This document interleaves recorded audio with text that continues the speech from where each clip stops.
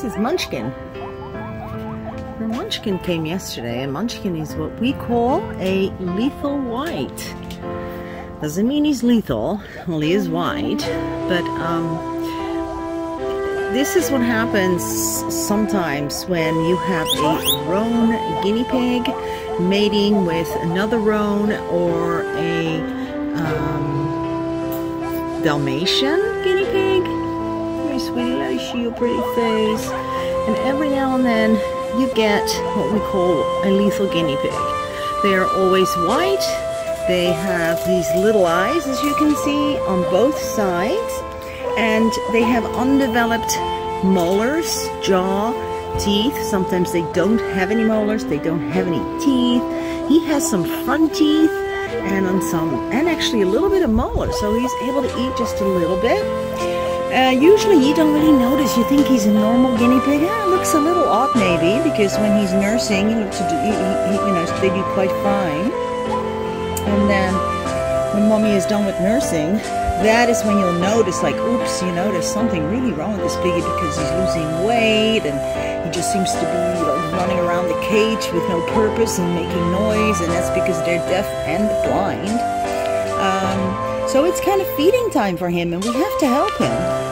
And he's been actually really like a few things here, and he has been really liking the carrot. He's just made a little bit of effort already on the carrot. So yeah, it's really tough to take care of these little guys, and it is absolutely heartbreaking because they just don't do so good. There are some highly functioning lethal guinea pigs, and there are ones that you know they cannot be saved. Now, I am not an expert on these guys, and we are so absolutely slammed with the big rescue that we did of all those sick males, that this little lucky one is going to San Diego, where We Companions has a volunteer who I think specializes in little lethal white babies, lethal white guinea pigs. So they were very happy to take little Munchkin off our hands. Now, are you hungry? Because you were very, very skinny. You ate like almost a whole piece of banana. Well, I say a whole piece, it was this big, but that was a lot for this little guy.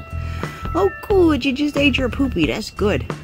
So let's see what happens when I put this big tomato in there. You like that? Good baby. So we're very lucky that he has front teeth. He can actually eat a little bit. Now I remember my first one, it was a lady, well, it was 20 plus years ago, and this lady had given me a huge group of guinea pigs, and one of them looked like him.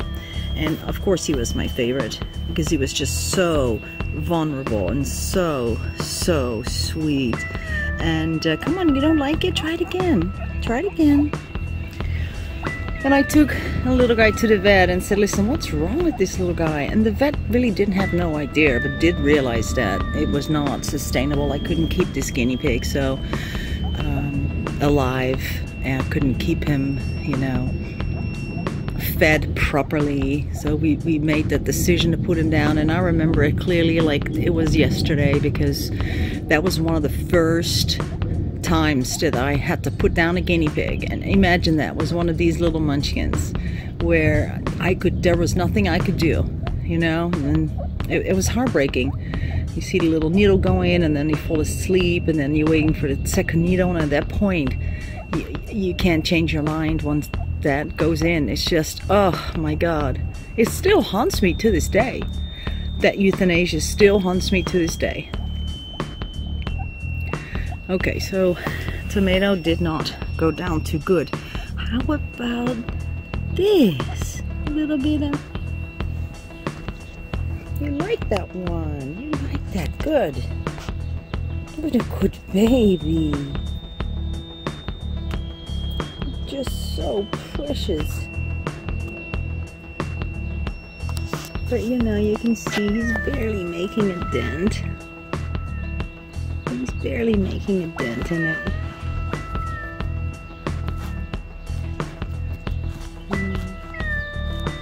He's just shaving off like little pieces at a time. But you have a great appetite. That's really good. Now, what about, I'm going to be making a mess here. I'm going to put a little bit of critical care on my finger. Would you like some?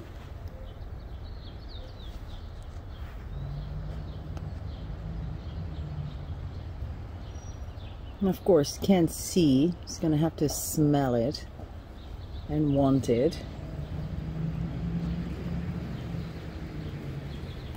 Come on, little baby. No. Here, put it a little closer. Yeah? No? No. I also got these cookies that I kind of soaked that are super soft. But he doesn't want the cookies. Okay. Well, I'm gonna go and shred you a lot of really fine shred sun carrots for you.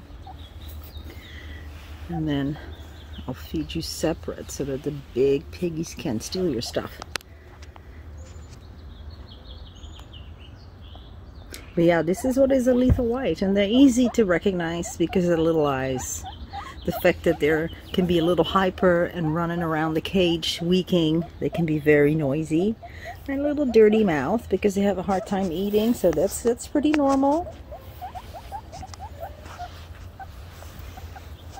And if you're lucky, they'll eat critical care from a bowl. But this is highly specialized care that you know, it's a really highly specialized care. Oh my god, you're so cute. Yeah, you go clean yourself, little baby.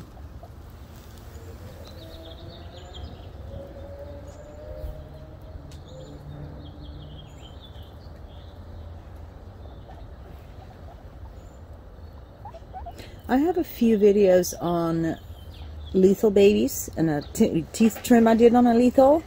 A little lethal that I found, that was found on the street. So we got some information on that as well. And that was a very sad story because he seemed to be doing really, really well. And then that one was just walking down the street and someone had found him. Someone just literally left a lethal baby on the street. Someone picked it up and brought it to me, and it seemed to have great appetite. Well, just like this one. And he was eating up a storm, and you'll see in the video as well. And I believe he died the next day. Just died. Just fell asleep and didn't wake up. Because there's a, you know, there's a lot wrong there, chromosome-wise, genetic-wise. I mean, there's a lot of things that are not right, that are not healthy, that don't make for a healthy body, unfortunately. Yeah, little monkey. So that's the story of the little boy. Okay. There. I shredded it really fine.